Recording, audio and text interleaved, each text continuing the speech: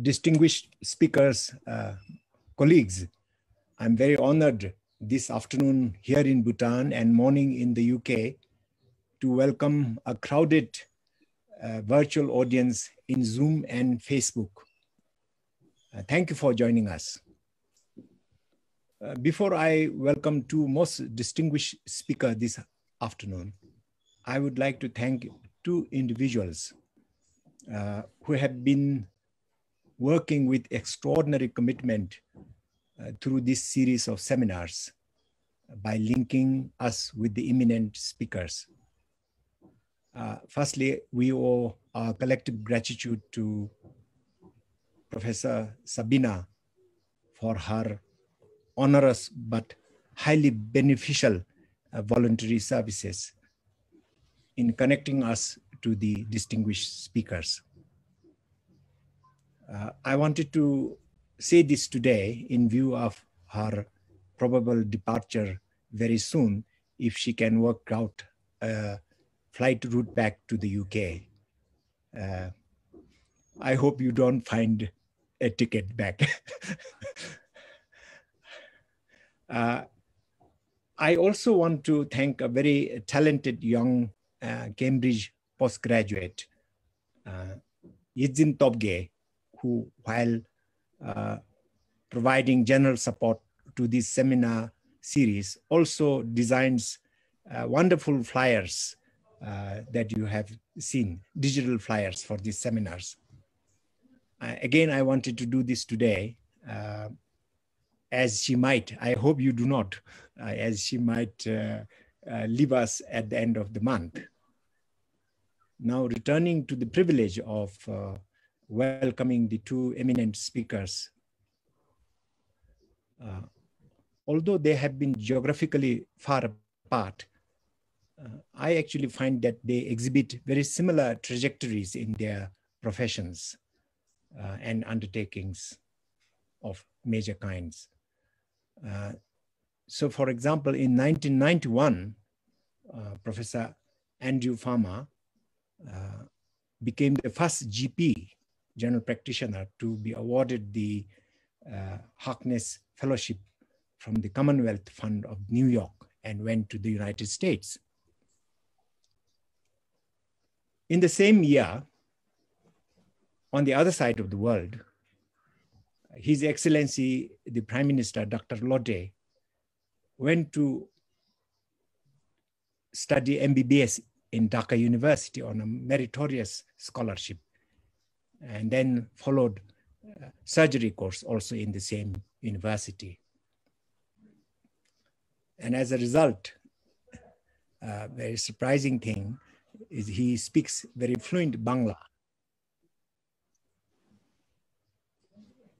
Around 2001, Dr. Andrew Farmer joined the University of Oxford to carry out research in addition to being a GP. And at the same time, His Excellency the Prime Minister joined the National Referral Hospital in Mongar and in Thimphu as a consultant surgeon. Next, we find that Dr. Andrew Farmer, I should say, has contributed enormously to medical knowledge. One of his specialist areas is diagnosis, classification, and treatment of type 2 diabetes, which is not an unknown word amongst Bhutanese, and now suffering increasingly from this illness because of imported diets, I think. So he's specialist in this particular affliction, and he has done a great deal of work concerning insulin and non-insulin regimes, omega-3 fish supplementation, and also slightly statistical works like estimation of lifetime health outcomes of type 2 diabetes patients. By 2007, while still in Oxford, Professor Dr. Andrew Farmer became the deputy chair of the UK's Health Technology Assessment Commissioning Board. And on this side of the world, our Prime Minister went to study urology for 2 years in the Medical College of Wisconsin in the United States. And then after a stint here in Bhutan, he again went to work in Singapore General Hospital and Okayama University in Japan in 2010. By 2014, His Excellency the Prime Minister went to the University of Canberra, and here I was really perplexed. He did a degree in Masters in Business Administration. By 2016, Professor Dr. Andrew Farmer, still in the University of Oxford as today, became the chair of the National Institute for Health Research and Health Technology Assessment program, whereas His Excellency, due to his outstanding contribution to the medical services in Bhutan, was conferred by His Majesty the King the Order of Rare Order of Heart Son of Bhutan in 2017. And then, as you all know, for the following year, he joined politics and became the first medical Prime Minister of Bhutan. Professor Andrew Farmer, on the other hand, has a deep interest in the uses of health technologies, wearable devices to change health behavior, and computerized health interventions. Among his numerous path-breaking articles, he has also written such fascinating paper titled, I hope this is right, I cannot be sure, there may be many AG farmers, Dr. Andrew can confirm later. The paper title is, Does Thinking About Health Risk Increase Anxiety? Which seems to be a particularly relevant topic in the pandemic-stricken times today. And here, our Prime Minister, Dr. Lotay Tshering, has done a lot to reduce the anxiety amongst the Bhutanese population. And for his outstanding handling of the pandemic in this country, he was again conferred a great honor last year by His Majesty the King. So with this very brief introductions to rather outstanding and voluminous output of these two individuals, I'm very happy and honored to request His Excellency Dr. Lotay Tshering, Honorable Prime Minister of Bhutan, to commence the 1-hour dialogue with Professor Dr. Andrew Farmer. We very much look forward to this dialogue today. Sir, please, floor is yours.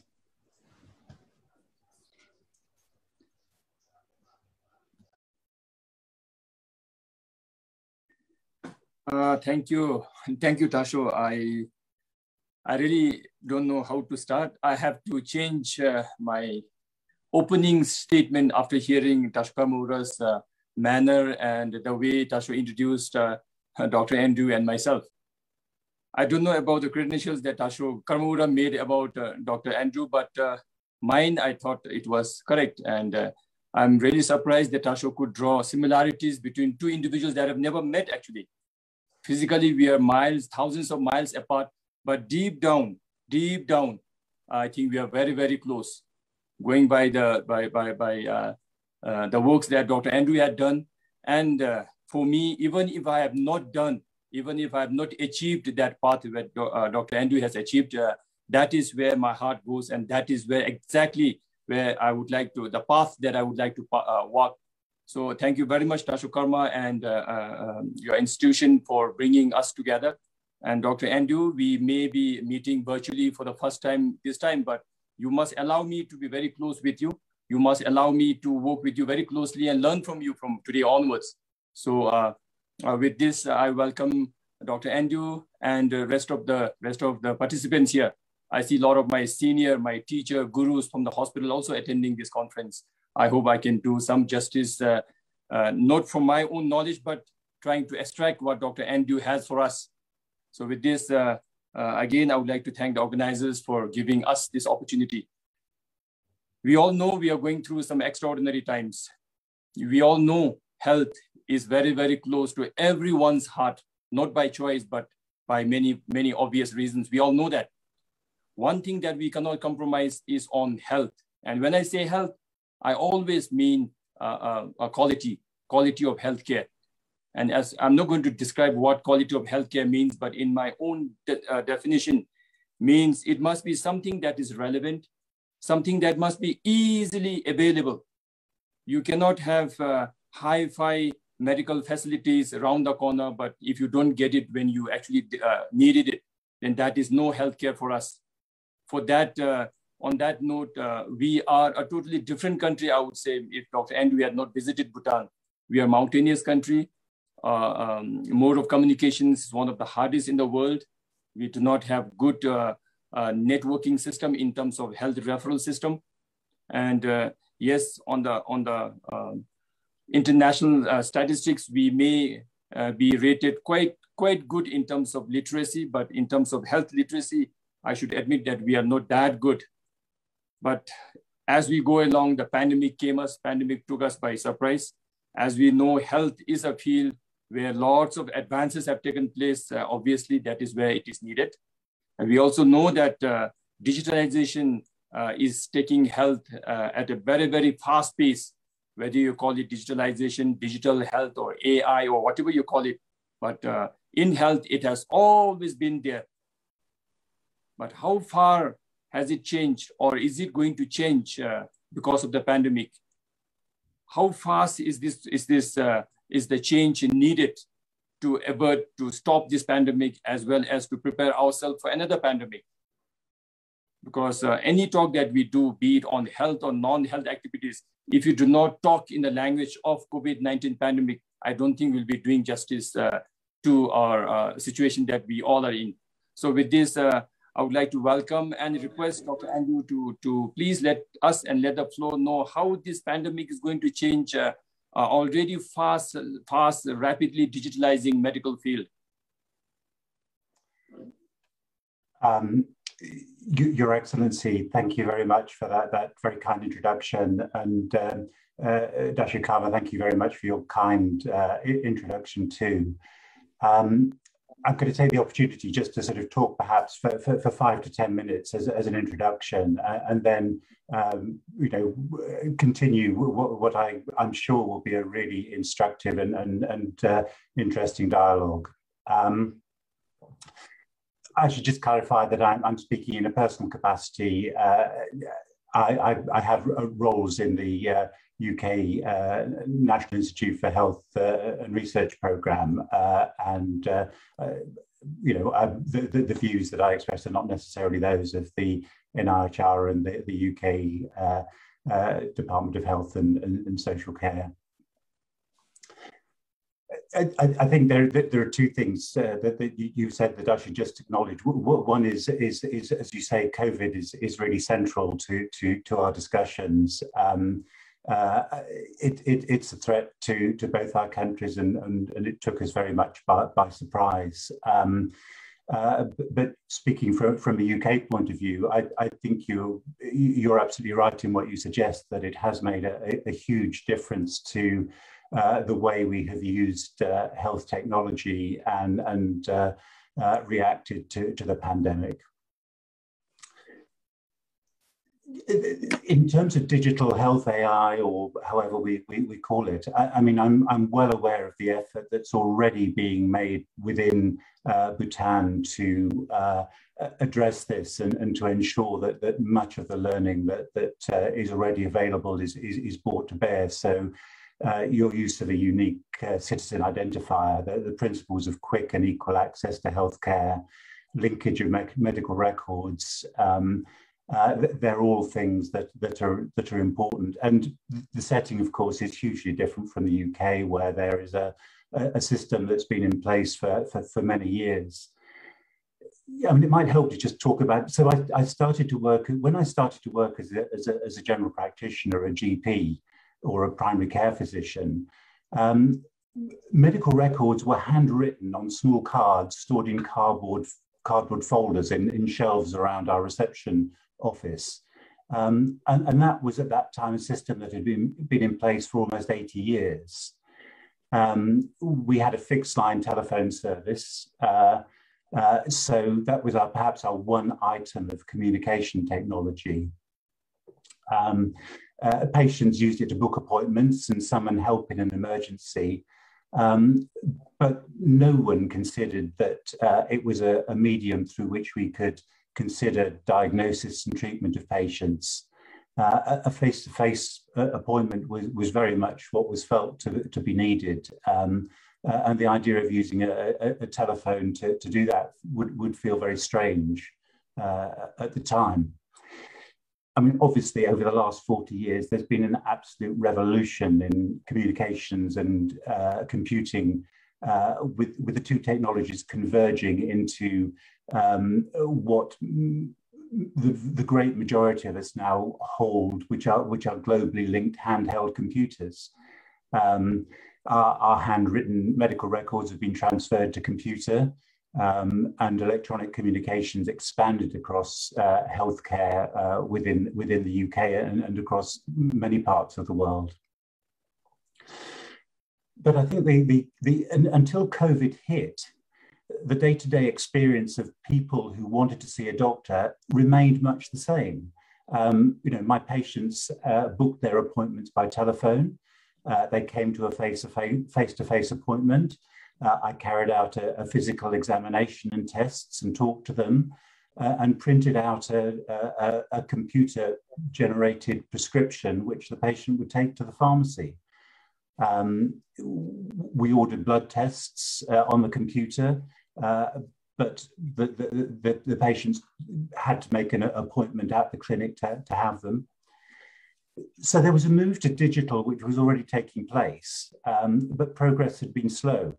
The long-term plan for the UK's National Health Service was published in 2019, and it set out a vision for a digital-first UK National Health Service so that people would speak to a doctor by phone before attending the clinic, use websites to get initial advice about their health conditions, and more use of telemedicine by hospitals. And that was much debated and much discussion around it. Less than 15 months later, the UK's National Health Service went digital first by necessity. So, in early March 2020, I was doing a clinic a couple of times a week, seeing 15 to 20 patients face-to-face in the morning or an afternoon. A week later, I switched to carrying out an entirely remote clinic, talking to a similar number of people on the telephone and doing everything electronically. So this was a complete and dramatic shift in the way of working. So it was difficult for us because we had to do new things, and patients also found it unfamiliar. But we'd actually got all the technology in place to do it. We've got computers on our desks, we've got telephones, we've got the internet for linking. We had mobile phones, or patients had mobile phones with cameras and could send us pictures of their skin rashes. And we quickly became adept at using those to store them on the computers and to send people advice leaflets on the internet rather than giving them a printed advice leaflet. So your question was about the vision for healthcare over the next 5 years and about the impact of COVID.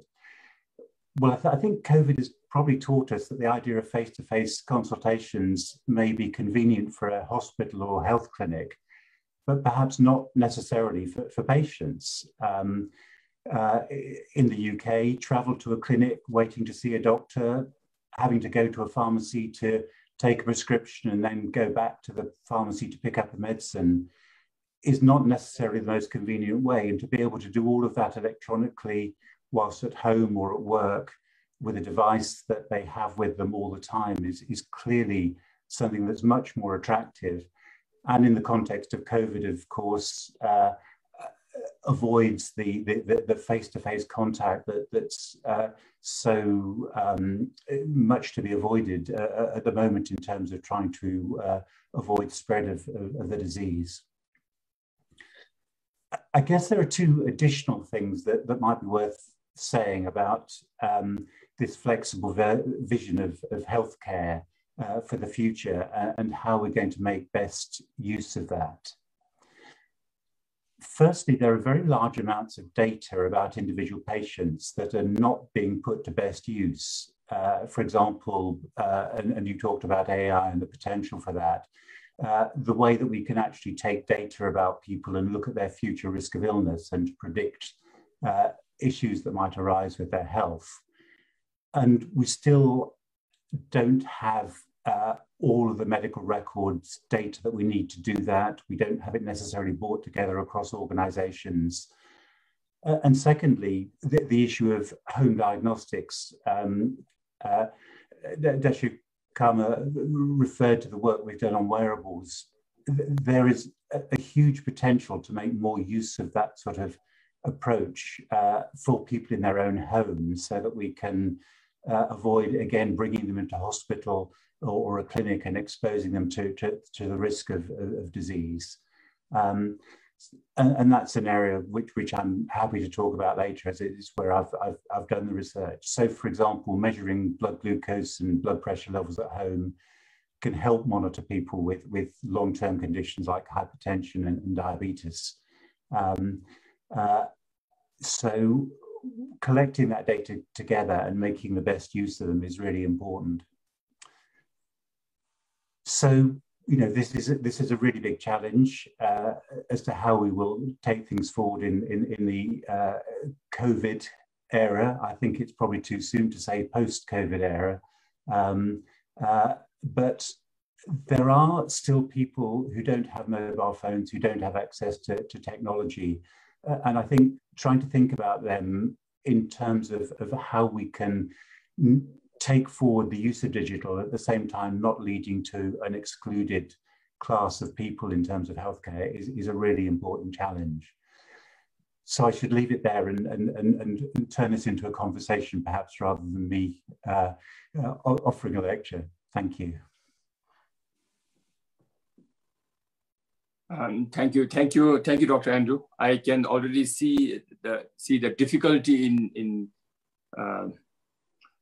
in yourself addressing this forum because of the amount of exposure you have, specialty that you are in, that your heart lies in digitalizing healthcare system. Yet you have to squeeze everything in a very short time. I know that is going to be very difficult. Yet we have to make it a conversation. It has to be not between two of us, but make it a little more comfortable for all non-health participants here to enjoy the conversation also. So on this note, we are aware of your researches into especially diabetes and care of diabetes by the primary healthcare physicians, as well as timely detection and self-referral by themselves. So that is one thing where probably digitalizing healthcare can come in very easily because there are certain components that smartphones can pick it up on the spot. So with this, I know traditionally when we say treatment of a disease, traditionally when we say diagnosis of a disease, the patient wants themselves to be in front of the physician because of our human values and human touch. Leaving that aside, how do you think we can actually detect our diseases on time and treat them or offer interventions at the site more efficiently without having to bring the patient all the way in front of the physician? Maybe you may not be able to understand what I'm trying to describe, but in our part of the world, especially in Bhutan, I think to travel a short distance, it takes a number of hours. Maybe to cover 20 kilometers, you need to drive for a day. Or maybe to cover 5 kilometers, you might have to walk a day. So given that background, we know ITization of everyday business is happening at a rapid pace. What are your advices for us to make this remote management system very efficient in our part of the world. I'm not talking about to the extent of robotic surgeries, but to apply those principles on our remote parts.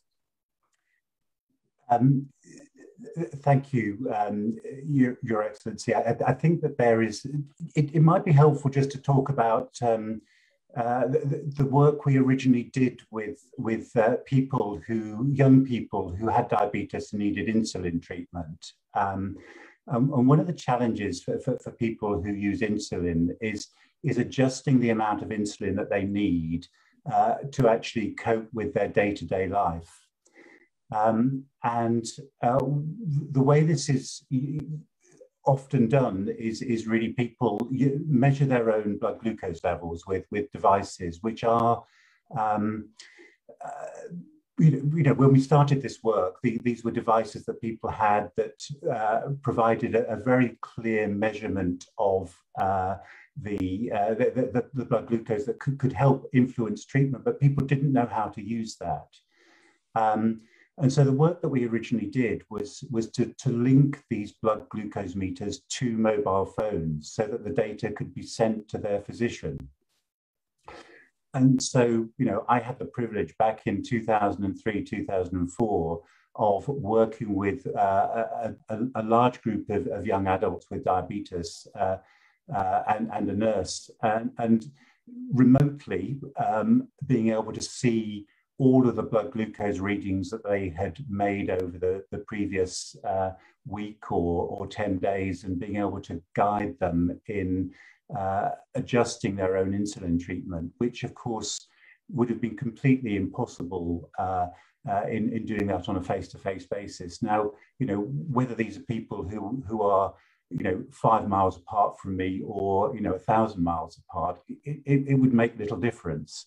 And it's that type of approach where you can use very simple technology, things that are available anyway, that can help improve care. So that system we developed over the years and is now found a particular use for women in pregnancy with a type of diabetes called gestational diabetes. So this is a condition that comes on in pregnancy and requires insulin treatment for many to help treatment. Until 5 years ago, these women were having to come into the clinic every 2 weeks to be seen to discuss their treatment. And from their point of view, that was very difficult. Just driving in. Now, in your context, it's very much the same issue. That is a system that can now allow women to speak directly to their nurse for all of the information about their blood glucose levels to be seen immediately by the clinician and advice offered immediately. So but the basic technology is one that is widely available, which is a blood glucose meter that is now already linked to mobile phones and a straightforward mobile phone. So it's a way of using things that are available anyway to help with healthcare. So I hope that gives an illustration of things that could be adapted in your setting and how they might be used. All right, thank you.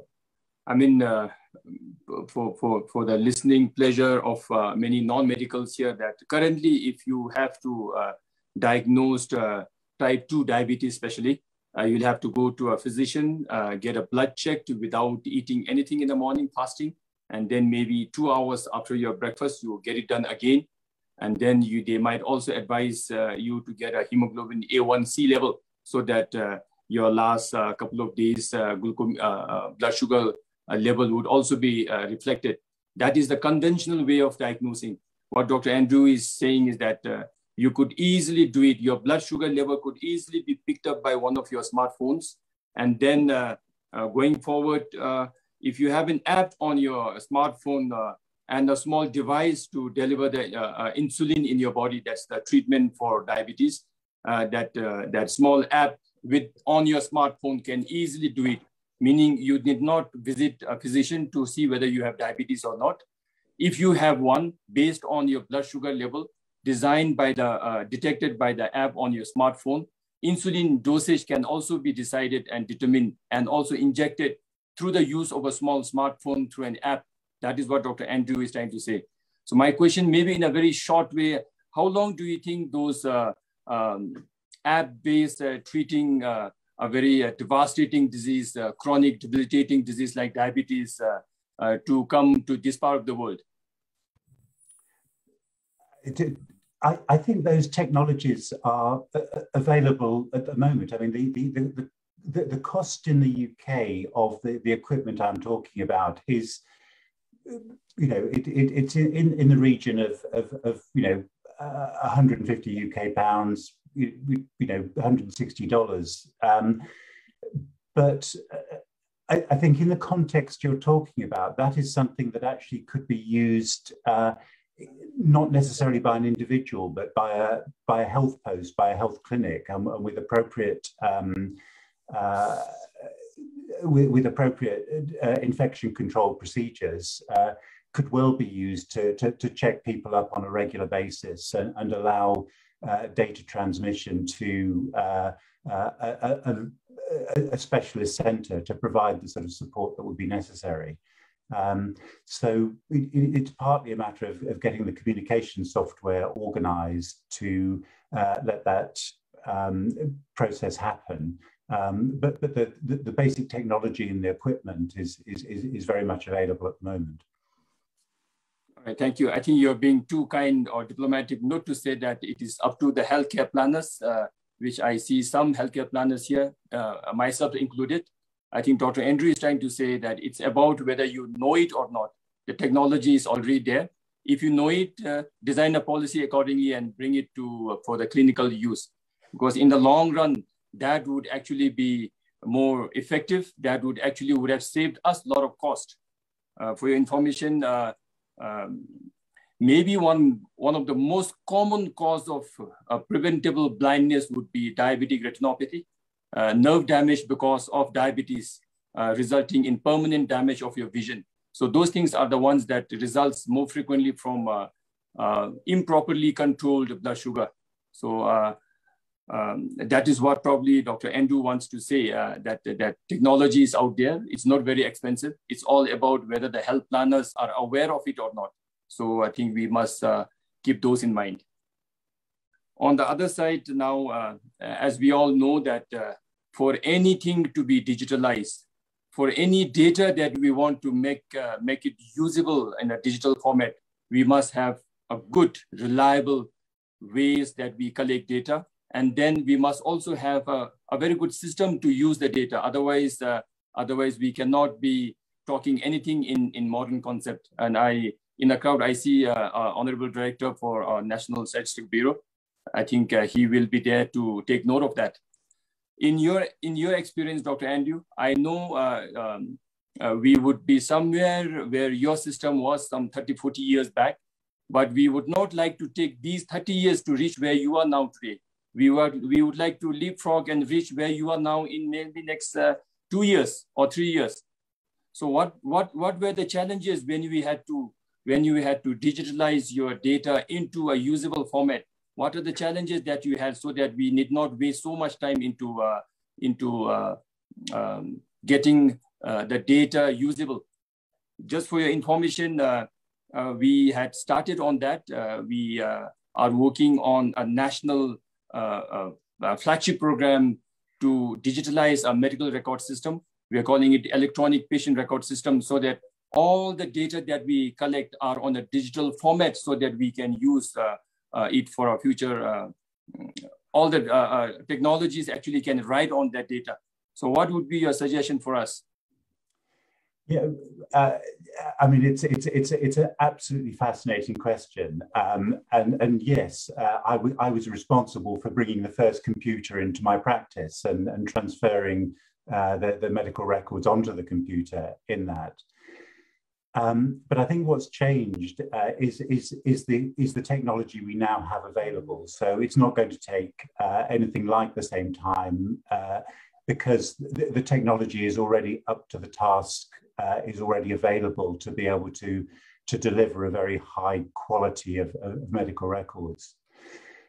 So I think that there are two challenges. One is why does one want to use the data? And when I was involved in developing GP computer systems, our aim was to improve the care we were offering. We as GPs wanted to put data onto the computer that would help us improve the care of people. We wanted to record the drugs that people were taking.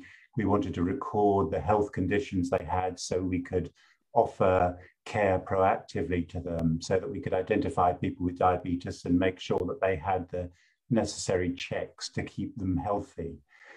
I know in other parts of the world, the focus of computerization was very much around billing processes to make sure that the necessary payments were made for patient services. In the UK, I think that the principle of medical records to improve care has been maintained. But the really big challenge for all of us, and one that perhaps has only started to be solved in the past 3 or 4 years, is the linkage of data between different parts of the health system. So hospitals developed their own computer systems, primary care developed its own computer systems, and the data was held in 2 different silos. And I think if there's a lesson, which I suspect you already have very clearly in mind as an objective, is to make sure that the data is completely interchangeable. I think the opportunity going forward with digital healthcare is that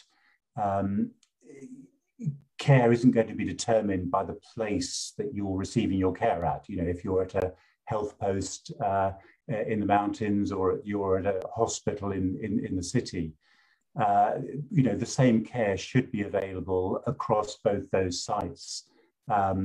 And, you know, apart from some items of, you know, specialist diagnostics, you know, with all of the opportunities we have, it should be possible to link up the data from those systems, so that in trying to predict, for example, you know, with the data from both hospital and a primary care post used together, that could be used to inform ways of predicting the course of illness, or whether people are at risk of some form of health problem or not. Thank you. Thank you, Doctor. I know when we talk about health data, one has to have a common format that can be usable. Currently, since we do not have a common platform being created centrally in the country, when we talk about hospitals, we talk about almost 26 hospitals in the country. And then maybe at a national level, it may sound like a big task, but actually when we come down to the number of beds, which almost every hospital tends to be standardizing about, we only have less than 1,000 beds in the country. So I think the whole country is running a very small hospital actually, because elsewhere a university hospital alone will have 2,000, 2,500 beds. But in our country, the whole nation runs only about 1,000-bedded hospital. So we could actually run the whole hospitals in the country like a small hospital, like one singular hospital. And then on the data, I think as simple as pronouncing and writing our names spelled out correctly. As we talk, even my name is spelled 2-3 different ways. Some people would call it Lotay, some would spell it Lotey. So I don't think that would mean much when we say digitalizing our health data system. So we have been emphasizing that we must spell out our names correctly, and then we must have one good disease coding system for us to have a good usable data later. I don't think any physician can use can diagnose a disease in his or her own manner. He or she cannot spell out the disease in his or her own whims and fancies. We must have one common platform so that the system will recognize the diagnosis. So those are the pretty basic things that we are talking about, so that when we actually roll out our electronic patient record system, it will be a smooth ride for us. I'm sure your center must have gone through this some decades ahead, but now you are already up and about. So that is what we wanted to learn from you. If not from this short 1 hour session, maybe that is where two of us will spend some time on this. I think that's a very interesting angle on this. So you are absolutely right. When we first introduced the computer system, we kept to the simple, important things. The first things we put on the system were the people who had long-term disabilities, so that we could identify them. We included the people who had long-term conditions, so diabetes, high blood pressure, chronic lung disease. These were all the priorities to put onto the system. So there are, thousands of diagnoses that one could put on, and you could put them on in different ways. But the priority was to identify the people at risk and to ensure that they were first labeled onto the computer.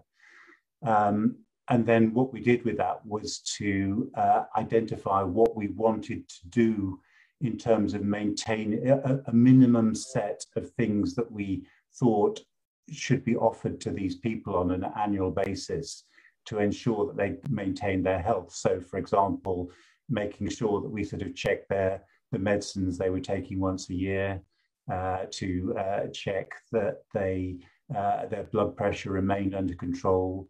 And for people with diabetes, as you rightly said earlier, to check whether or not, for example, they were starting to develop retinal eye disease, which could cause blindness.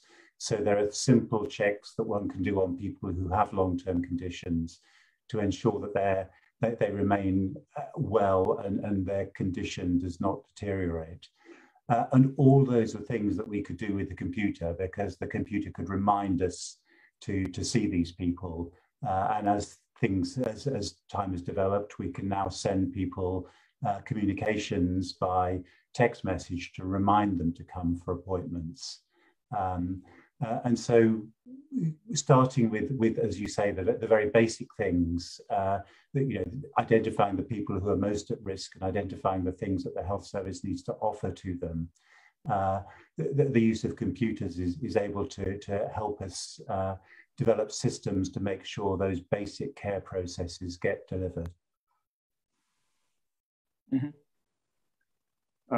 I don't mean to compare our healthcare system with yours, but we have one similarity whereby it's totally public healthcare system is taken care of by the state. In Bhutan also is a totally free or state-catered healthcare system, which is very close to a NHS system. In our system, we, of course, I don't mean to be complaining too much about our system, but the facts are facts. We had been talking a lot about patient referral system in the country. And of course, again, in black and white, we have a referral system whereby the first layer or the outermost layer of the referral system is a BHU system, the basic health unit system. That goes to the next layer called the district hospital level system. Then it goes to the regional hospital level system, and then comes to the national hospital, national referral system. That is only in black and white. But in practice, many patients do not or cannot follow this path because at many times we do not have the relevant specialists in all those tiers of referral system. At other times, people want to get their health being given into the hands of the best specialists that we have in the country. So that way, I think our referral system could never be implemented properly. I'm sure your healthcare system must have gone through similar stages also. So on this note, using technology, how can we make use of limited resources, less number of specialists to be at the services of all peripheral healthcare system? Your Excellency, that describes the NHS very clearly. I mean, there are very much a tiered series of referral systems in place. So The traditional view of the UK National Health Service would be primary care or general practice providing the first layer, referring to a district hospital, and then a district hospital referring to what we would call a tertiary care or third level centre. And exactly the same sort of issues that you've outlined have been issues within the UK's NHS. So there are a number of ways in which the system, so the problem that arises from that is that if people access a tertiary level hospital, as a highly specialist hospital as a first point of call, they are often treated in a way where the focus is a very narrow one and not necessarily looking at the whole person and the whole area of their health. And so the sort of things that have been put into place is, firstly, there's now very much an emphasis on what we would call the self-care system. So before going to the GP, to provide resources for people to look at what they might be able to do to look after themselves. And that's what many people want to do. They want, access to information that allows them to manage their own conditions. It's very rare now that I get someone that comes to see me as a GP, or phones me up now, I should say, without having first looked at a website and trying to work out what their own problem is. And often people are able to manage their own problems with that. So, or they bring to me a much clearer idea of what might be wrong with them and what they are expecting from the healthcare system.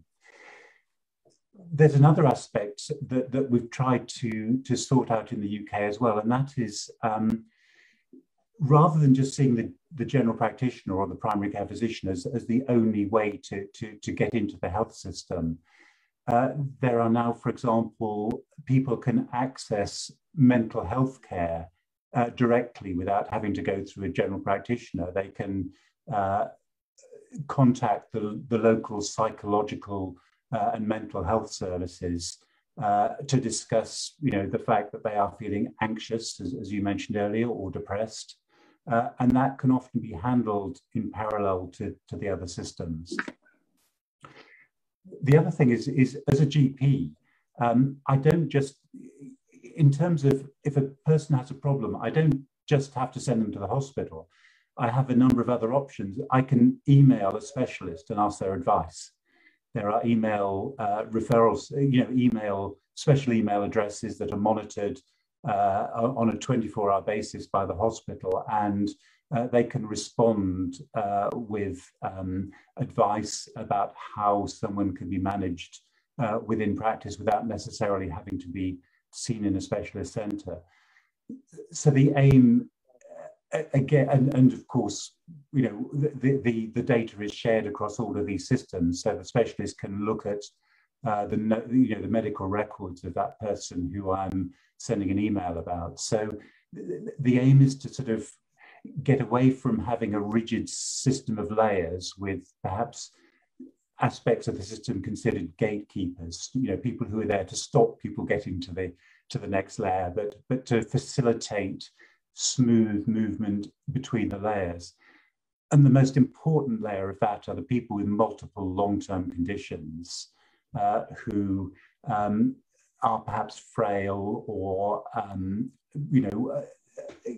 if someone with 3 or 4 medical conditions goes into a highly specialist hospital, they are likely to be seen by 4 specialists, one for their kidney, one for their heart, and so on.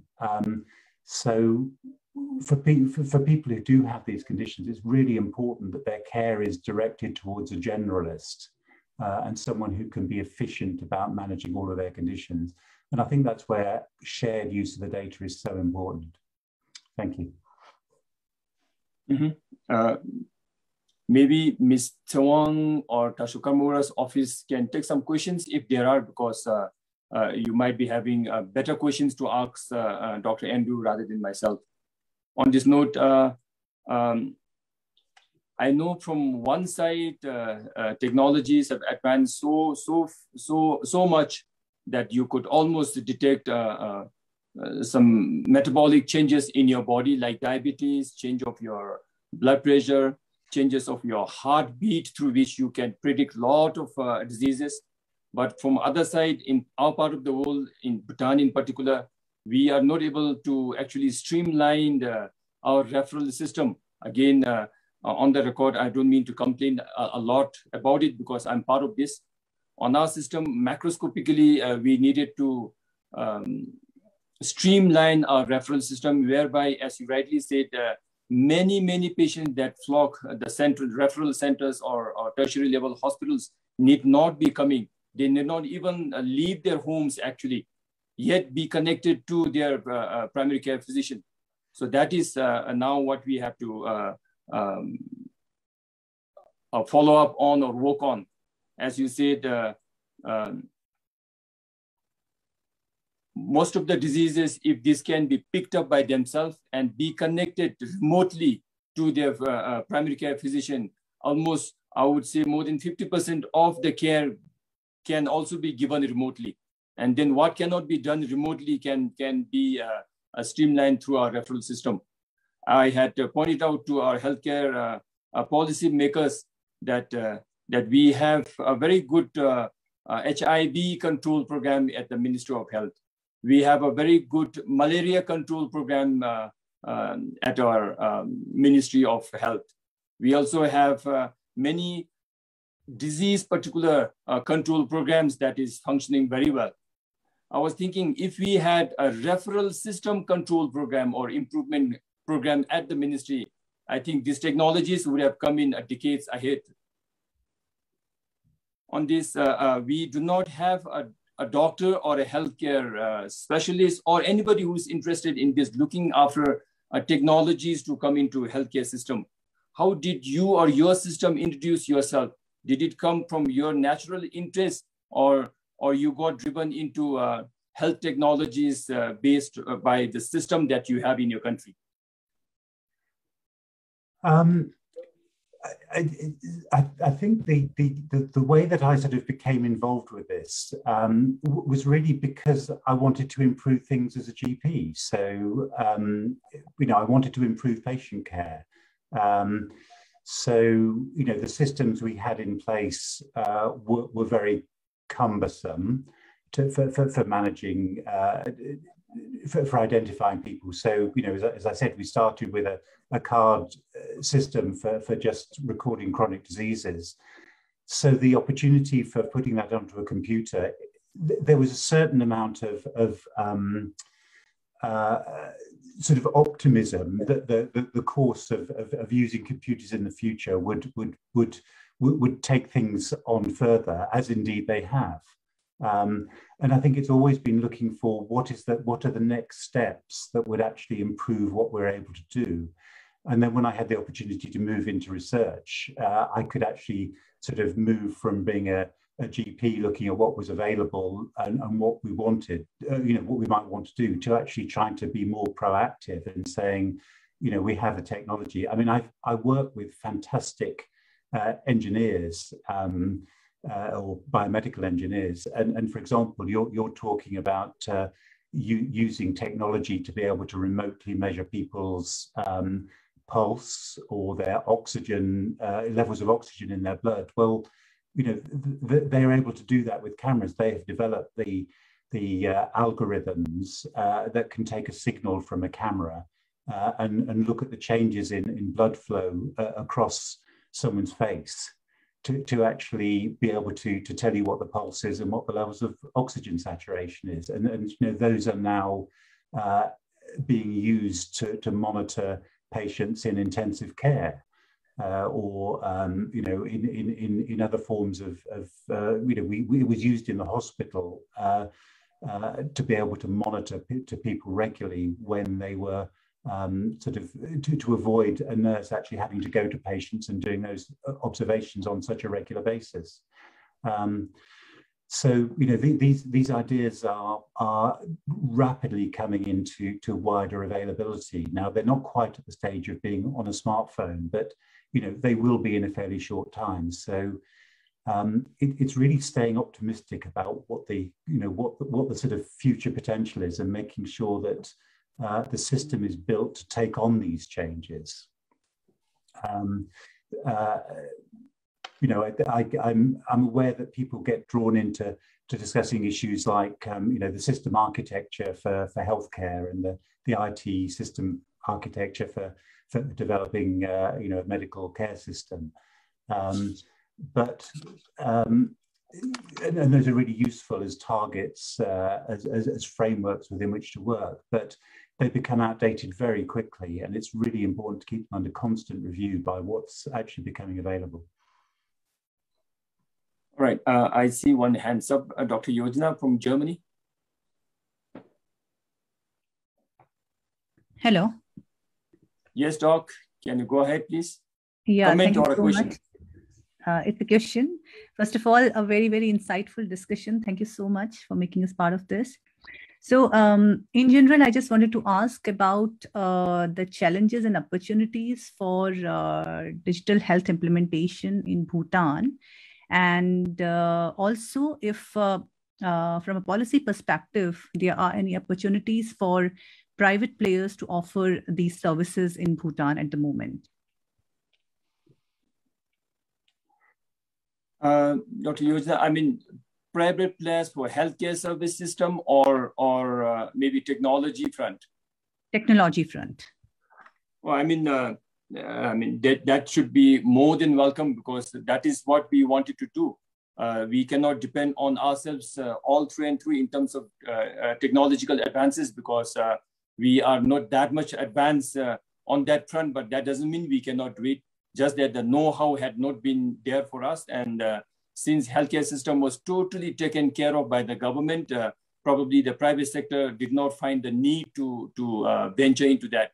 At the same time, on the government side, as we all know, globally, there is always some sort of time lag when it comes to anything being handled by government.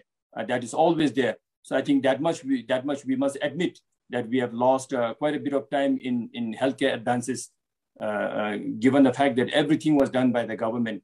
So to answer your question straight, yes, definitely we'll be more than happy to have any private player when it comes to technological advancements to be incorporated in the health system. That's very good and encouraging to hear. I don't know if this is the right forum, but if there could be a process through which we can reach out if we want to do something in that direction. Sure. I mean, if we have the heart, there should not be any barrier between the hearts. So we will be more than happy to work together. I see a lot of my office staff here. Please connect to Dr. Jain and see how we can work, because I'm a strong believer that big opportunities come in smaller packages. We must know that that opportunity doors are always there. It all lies on how far and how fast you can identify those doors and open for you. So I'll be more than happy to work with you, Dr. Jain. Thank you so much. Thanks a lot.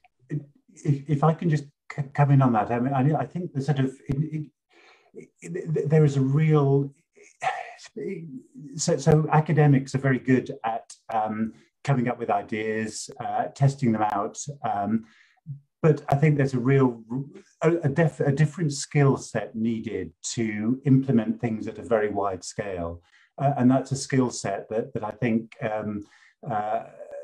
commercial or private industries are very good at doing. And I think what's needed is a clear understanding of the framework within which they're doing that.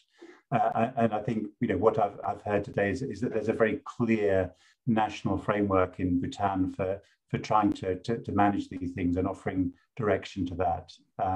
But the actual skill sets of delivering things, and certainly in the work we've done, two of the things I've been involved with have been taken up by a private company who has then worked very closely with the NHS to deliver those in a hospital setting. And that's not something that could have been done from an academic side. Thank you. All right, thank you.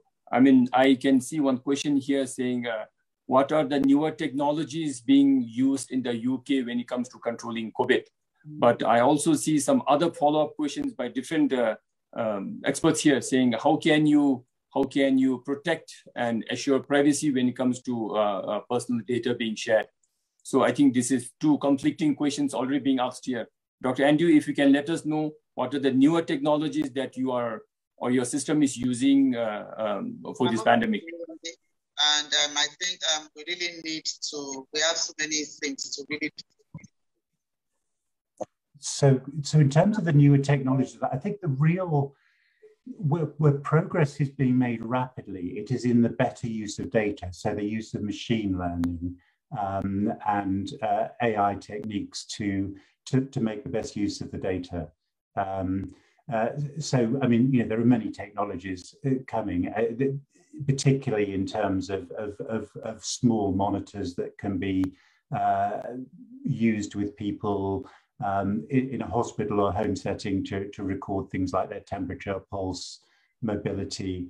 And we've done some really interesting work on people recovering from surgery, for example, where we can show that we can work out the signals coming from someone who is recovering normally and able to get up and move around, and someone who isn't recovering as well and is perhaps more confined to a chair. So, you know, that sort of technology, you know, putting a monitor on someone as they go home and then just keeping a remote eye on them to identify who's going to need additional help.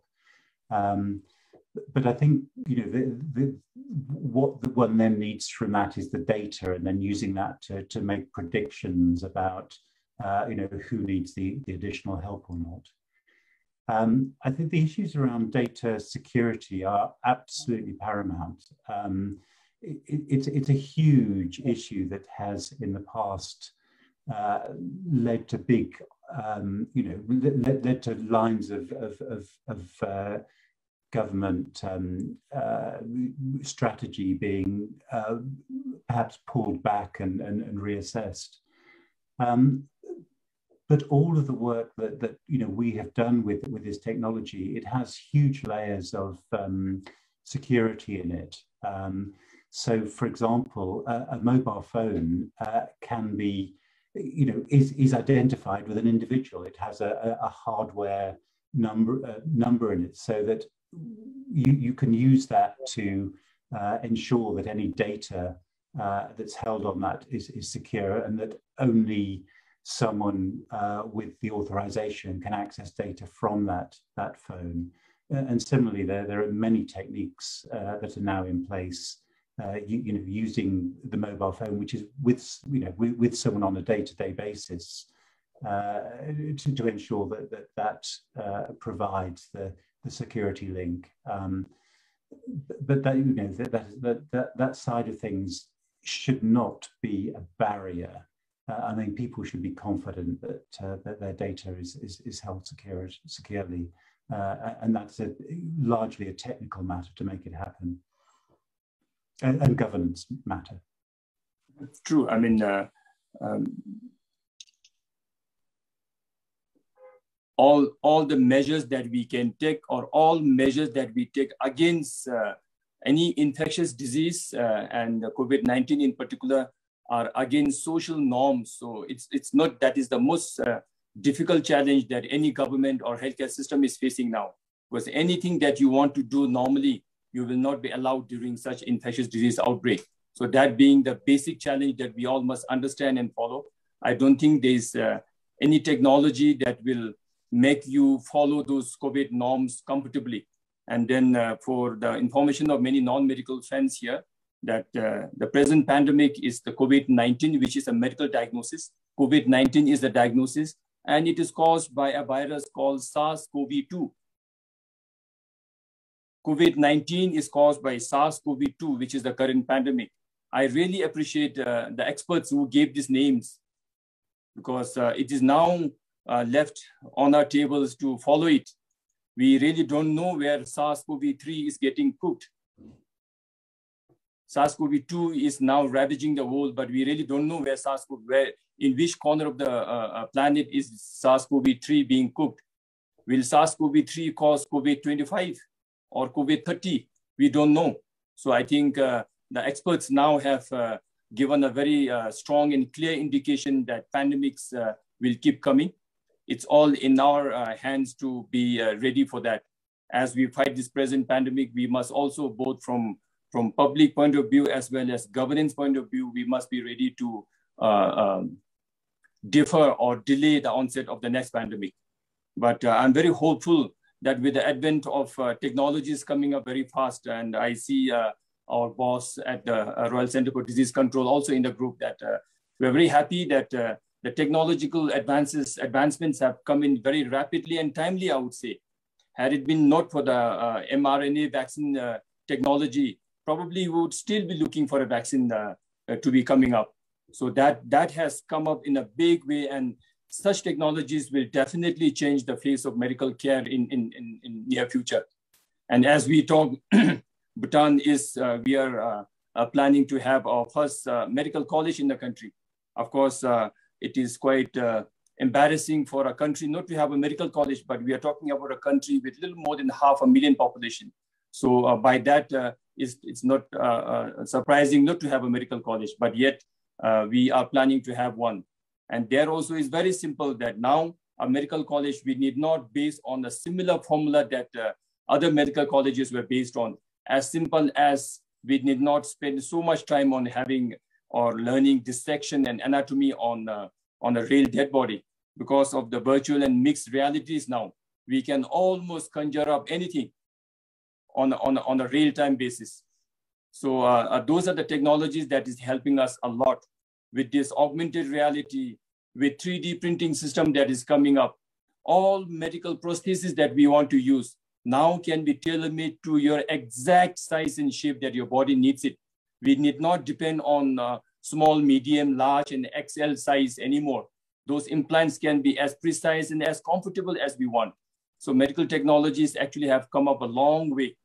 And I'm sure all will agree that the medical field is the field where technological advancement and digitalization has happened maximum.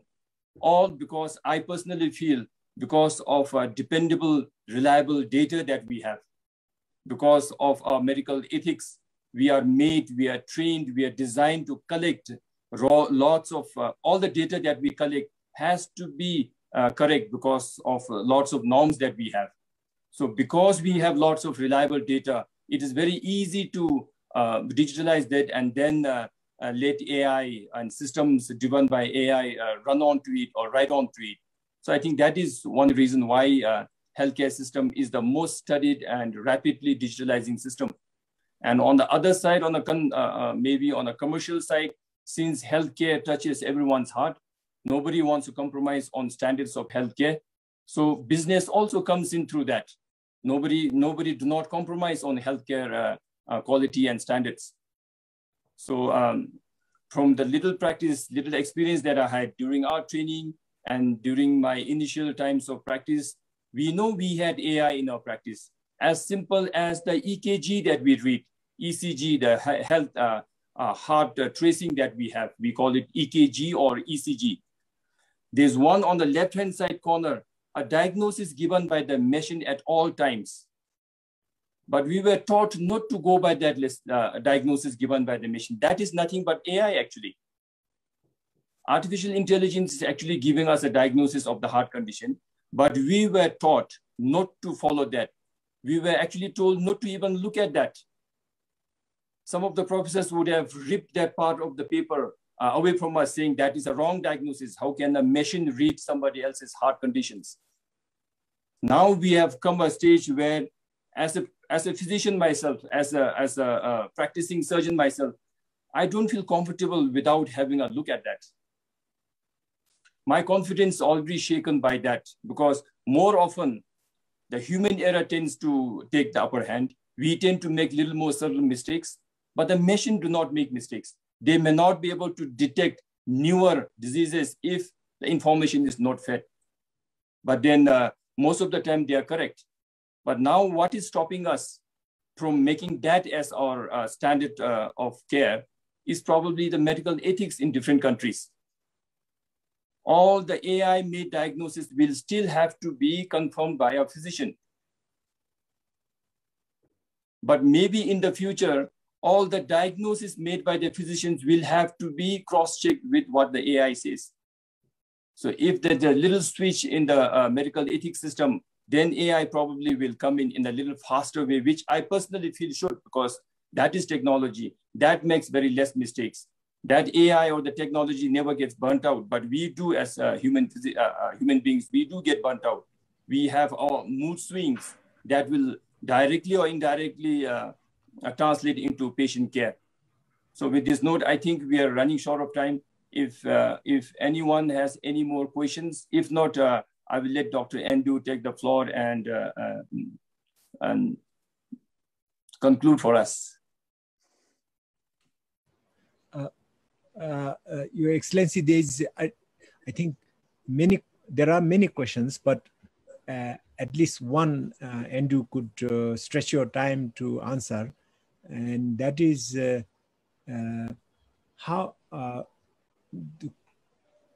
what is the status of health data sharing in hospitals across UK? There are a bunch of questions, but this was the first one, so I just went by sequence. So I'm giving attention to this first one. Okay, thank you, Dasho. I think it's actually a really important question. Again, it's a COVID answer to this. So before COVID, data is shared in the primary care system. So you know, when a patient moves across the UK to a different place, to a different town, their data can be transferred with them, and I can access data on people, you know, anyone in the country. If I had a reason to, I could access their data. So there is complete sharing for primary care of at least the basics. Hospitals have different data systems. So you know, there are a number of major computer systems which different hospitals have, but the data is not generally shared between them for the purposes of clinical care. For the purposes of research, though, there's been huge steps that have happened during COVID, because I think, as His Excellency sort of pointed out, where there are hugely urgent reasons to move things on and to encourage changes in the system. So data is now, at least for COVID-related purposes, can be drawn from almost every hospital in the country and for every data system, so that the you know, issues to do with trying to predict who might become ill from COVID, or you know, who is at risk of developing you know, complications from COVID, can be done in terms of research. But I think the you know, the issue that's raised here is with the status of health data sharing is the regulations are much more permissive, partly because the technology is there to preserve the confidentiality of this data, but that it still is not completely shared across the UK. So I hope that's helpful.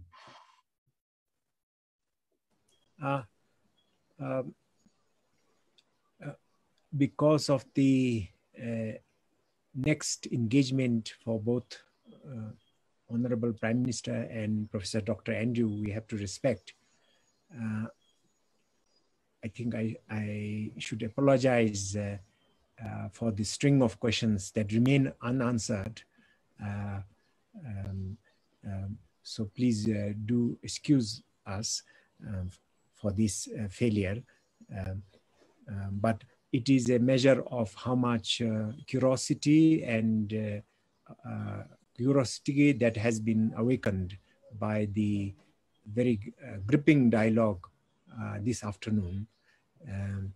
And if we see the list of questions, it is going more and more into imaginative and speculative directions about AI and robots and such kind of futuristic scenarios. So we are very, I think I have to, in the interest of the time of both the eminent speakers, I have to now conclude this session by really expressing the collective gratitude to two of you for this extremely informative, substantial exchange, which was so deep and wide-ranging. If I may sort of briefly look back, we discussed on the hierarchy of referral system, you know, and Professor Andrew very much highlighted the need for extremely smooth movement between various hierarchical structure. In fact, along with Prime Minister, the direction they indicated, to me, extremely visionary. For example, Professor Andrew said that care must not be determined by the place you get the health care. It would put the hierarchy, the referral system upside down, but that is the direction we need to go, I think. I was also, the next set of issue we discussed today was the key one, I think, the technology of healthcare, along with the information that is within the ambit of use of technology. And here again, vivid examples were given to us, such as the use of $160 USD glucometer that would, you know, expedite the care for the diabetes patients. Very interesting for our country, which is as much as UK focused on well-being, but we call here gross national happiness.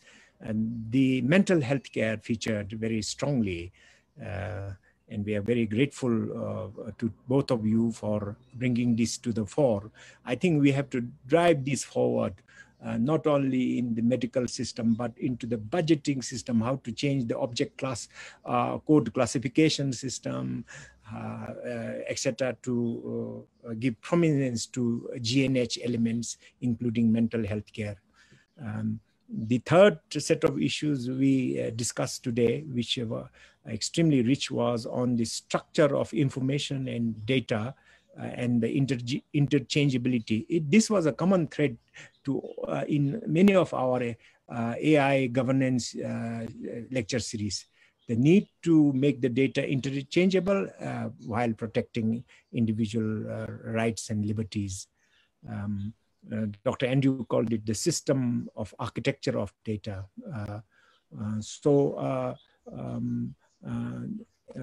We have today, it has, the discussion drew perhaps more than 400 people at this moment. Although you see only 128, there are another group in the Facebook, and in some individual screen, there are hundreds of students. And we are very sorry to students of Motithang. We could not find time to answer some of the interesting questions you posed, but maybe Honorable Prime Minister and Dr. Andrew could indulge and send a paragraph of answer to their probing questions. With this, I'd like to formally sort of close so that Honorable Prime Minister and Andrew can leave for the next engagement, pressing engagement. It's very kind of Prime Minister also to consent to participate in this, in spite of the fact that today was the day of summer parliament inauguration session. In the morning, he had the parliamentary session, and Parliament always bring a lot more pressing issues, as you know. And we thank Professor Andrew also for taking time to respond to our request through Sabina. And as His Excellency mentioned, may this be the beginning of contribution and collaboration with Bhutan. I thank you all.